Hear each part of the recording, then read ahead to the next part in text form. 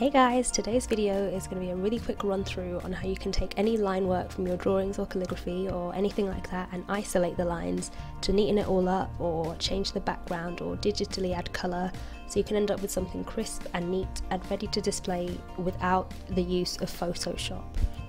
So to start out with, you're going to want to get your drawing or whatever you're starting out with and get it up on your computer somehow. You can use a scanner. If you don't have a scanner, you can take a picture of it. Just make sure it's the best quality that you can do.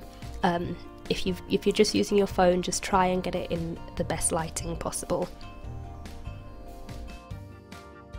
And once it's up on your computer, it should look like this. So it's not perfect, obviously. We've got to get rid of that background. So to do that, we're going to use a free software called GIMP. If you don't already have it, you can just download it by searching on Google and downloading it from there.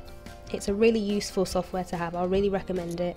It's just great for editing pictures or artwork. It's really simple and it's free, which is always a bonus. So once you've downloaded it, or if you already have it, just open it up and once it's loading it looks like this, and then once it's open, obviously open up the picture that you're going to be working on, and here you can just see all the different options that it has up here for editing. It has quite a good few different features. I'd say it's a good alternative for Photoshop in terms of the fact that it is free.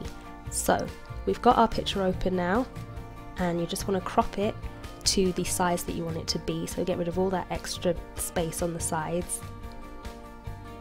And then going up to the edge here, you want to right click on the layer and click duplicate layer, and then head up to the top panel where it says colours and click on that, and then go down to where it says threshold, click on that, and it'll open up this window, and automatically it will wash out the colour and turn it straight to black and white. And if it doesn't look as crisp as it looks here, if it hasn't selected all your lines that you want, you can just toggle with this arrow here and it should change it. But because this has turned out fine, I'm going to press OK. And if you want it in that solid black and white, you can leave it as it is, but I like to have my brush strokes in there, so I do the select colour tool there. And what that does is, when you click on the white area, it will select all the white in the picture.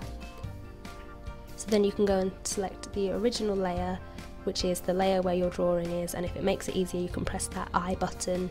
I'll just show you again, so that you can see which layer it is that you are working with.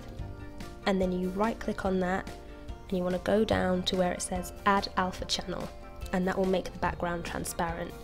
But as you can see here, it's gone grey, which means there already is an alpha channel. But if it is black and you can click on it, then click on it. So you add alpha channel, and then all you have to do is press delete, and then the background will disappear, and then just deselect it, and there is your line work on its own with the background gone.